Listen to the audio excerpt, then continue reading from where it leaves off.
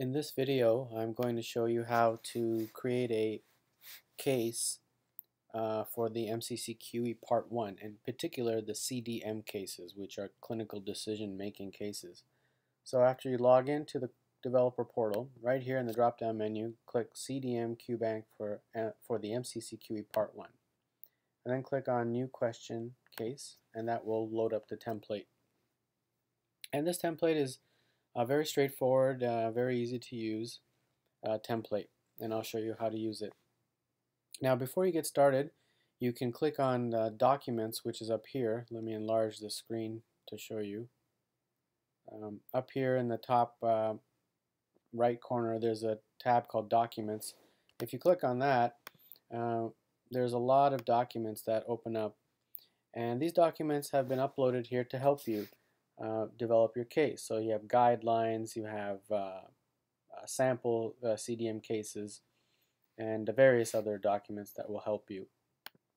In addition, we have instructional videos here, one of which you are watching right now. And at any time you can contact us by clicking this tab and we can guide you. So let's get started with the template. So the very first thing in this template that you will need to choose is right here in this drop down menu. You need to choose a subject. So we can just choose any subject at this point. And then once that is chosen, another drop down menu appears, which is topic. And here's a long list of topics. And these are topics that we need cases developed about. If it says this topic is in use, what that means is that another question writer, another case developer is already using that topic. But if that is not mentioned, that means you are free to use that topic. So I'll just choose one. It doesn't really matter. Okay, so now the next part is the opening stem, and that's what you would enter in this box. Now you have a choice. It's up to you, whatever you're most comfortable with. You can either directly type it into this box. 12-year-old child presents with 3-day history of blah blah blah. Or if you want, you can type it out separately into a document and then copy and paste. And that's what I've done. So what I've done is I've already written out a CDM case. Here's the opening stem right here. Here's the questions, and here's the answer choices, and here's the explanation. And what I'm going to do is I'm simply going to copy and paste. So I'll copy the opening stem. I'll go back to the template, and let me delete that. Now to paste, you would have, which is paste as plain text. If you click on that, a new window will pop up. You paste your text and then click OK down here, and you're done. And then you can always make paragraphs and click on this tab to justify the text. And that's it. That's the opening stem. Now the next part of the case that you will either type in directly or cut and paste is the explanation, and that's what goes into this box. Well, I've already typed out my explanation, and it's all down here, so let me copy and paste it.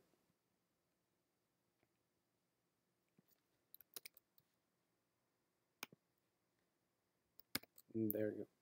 Oh, I made a mistake. I didn't paste it as plain text. Maybe it's a good thing that I made that mistake, because I don't want you to make it. So you click on paste that icon, paste it in there, and then click OK. And there you go. And like I said before, once you paste it in,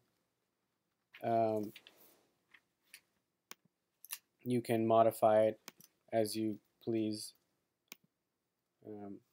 You can delete things or add things, make paragraphs, that's fine. I mean, take your time, do whatever changes that need to be made. You can justify the text by highlighting it all and then clicking on this tab which justifies it. And that's the second part. And then the third part here is just adding a reference, so whatever reference you use. So Manual of Pediatrics, author's name comes first, so James Smith. Year of publication 2008, pages 134 to 180. That's really all you'd have to enter, and then click Save. Once you click Save, it saved the opening stem, the explanation, and your reference. Now you have to start adding in the questions. So what you would do is click on Add Question right here, and that will open up a different part of the template to enter your question. Now CDM questions, if you read a little bit about them already, you'll note that they're a little bit different than standard questions because they have so many answer choices. So what I'm going to do is I'm going to copy and paste the first CDM question, and that's the question. Now comes to the answer choices. Now the answer choices are, you can enter as few as 6 and as many as 30. The average is between 15 and 20 answer choices. And please enter them in alphabetical order. So here's my case, and I'm going to enter them one by one. So you'd enter them one by one into the template, or you type them in, whatever is easier for you. And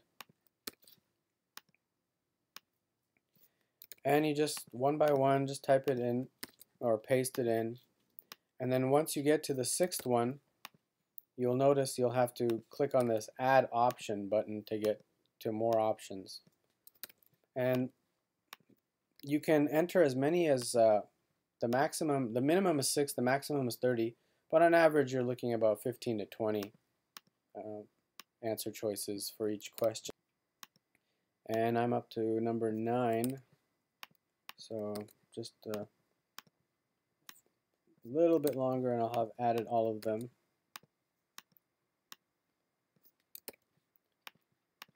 And I've got about 3 more to add. And I've got about 2 more. Now you add them all. In a CDM question, the number of correct answer options is between 2 and 7. And we've even given you some instructions here that you can read. Now in this question, I have 1, 2, 3 correct answer options, and they are the 2nd one, the 4th one, and the 10th one. So down here I have to select which are the correct ones. So it was the 2nd option, the 4th, and the 10th. And so HSP was correct. Number 4, which is juvenile idiopathic arthritis, and number 10, physical abuse. Now that's what you would check down here. Now before you click on Save Questions, there's something else you have to click on. It's very important right here. There's 2 options here. Either you click on the first one, which is Select Up To, and in this case, since there was only 3, you would put 3. Or you can select this one, which says Select as many as appropriate. Now you might say, well, what's the difference? Well, the difference is that if you select the first one and say 3, what you're doing is you're telling the examinee, you're telling the test taker what's the maximum number of correct options. If you select this one, which is Select as many as appropriate, you're not telling him or her how many answer choices are correct. They just have to intelligently decide whether they need to select 1 or 2 or 3 or more. So if you select the 2nd one, you're making the question a little bit more difficult and challenging.